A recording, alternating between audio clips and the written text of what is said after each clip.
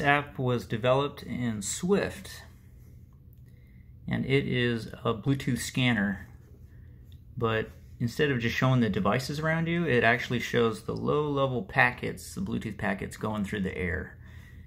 And so you can see here it's scanning, and there's a lot of Bluetooth around here. Each one of these represents a packet, and we can stop the scan here.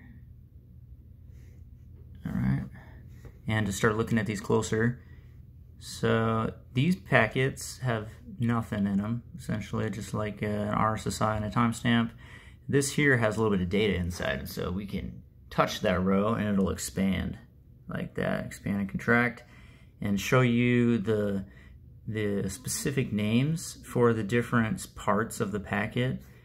And so manufacturer specific data, that is basically custom data that people can insert if they made some kind of Bluetooth device and they want to have any kind of data, they can put it there. A lot of the iBeacons nowadays use that add structure to put their data in.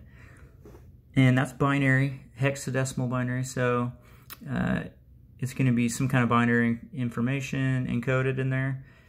And sometimes there'll be other fields too, like name. Here we go, name, LE reserve 0. And so that's some plain text there.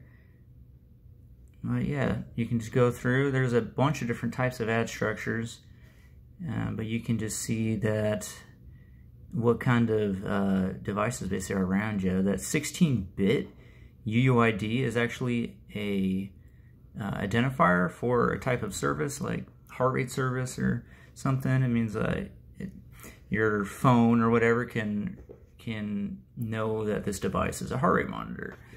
Oh, here we go. This looks good. Nightshade. LE Nightshade. Interesting.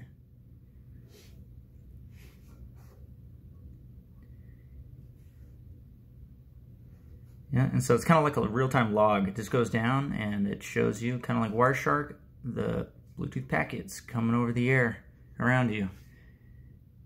Thanks for watching.